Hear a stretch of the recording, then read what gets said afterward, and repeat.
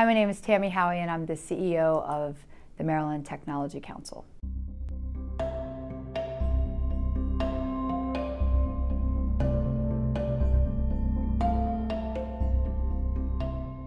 So I spent many years in technology law at DLA Piper. I started there when it was Piper and Marbury.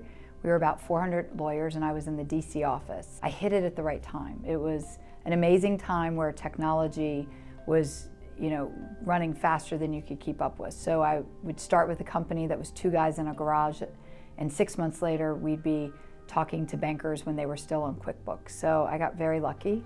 I worked with a guy named Ned Martin, who was my senior partner, and my very first client was Ray Ozzie, the inventor of Lotus Notes. And he was absolutely amazing, and he did a company called Groove Network, and I worked with him and did a deal with Microsoft right out of the gate.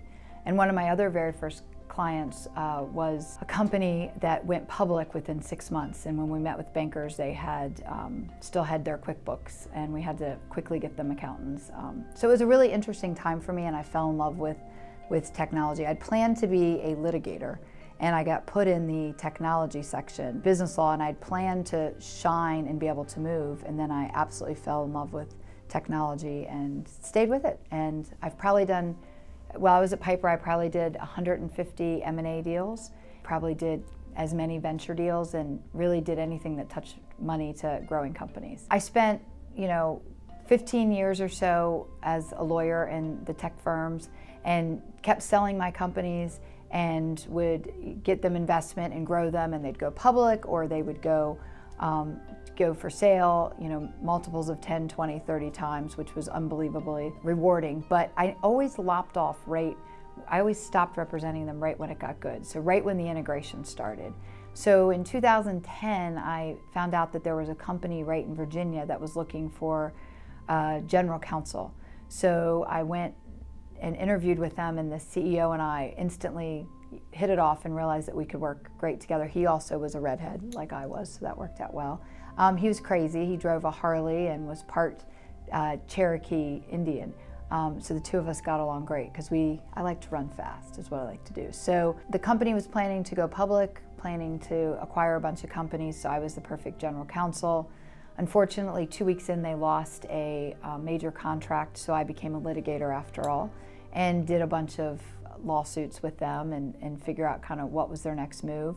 The CEO got throat cancer, so I became acting president while he was away and ran the company for 5 years, and eventually sold them to an Indian tribe where they became a Super 8A, which was really great. It was one of the tribes I'd worked with as a lawyer, so it was perfect because we became a Super 8A. They got 25 years past performance, and it was a perfect marriage. And then I was going to retire for a couple months and not do much, and 3 weeks into it, my family came to me and said, "You really need to do something else. You're driving us crazy. Your type A personality isn't working so well." And so I started looking around at nonprofits and found that the Chesapeake Regional Tech Council, the CEO position, executive director position, was actually open. So I went ahead and started talking to them. And the funny thing is while I was at the law firms, I was the liaison, the tech councils around the world. So I was in Women in Bio out at the Tech Council of Maryland, and I actually worked on the merger the first time as the outside counsel of the high-tech side and the bio side back in 2005. I had never really worked with the Chesapeake Regional Tech Council before. I'd never done anything with them. I knew they existed, but I didn't know anybody there. So when I actually met with them, and I realized that they were kind of the young, exciting startups that had, come out of the fact that nobody was serving the younger guys and the people east of the Beltway, and they really rolled up their sleeves and were a grassroots kind of organization that really dug in and helped grow companies. They seemed like they were a right fit for me, so that's how I ended up here.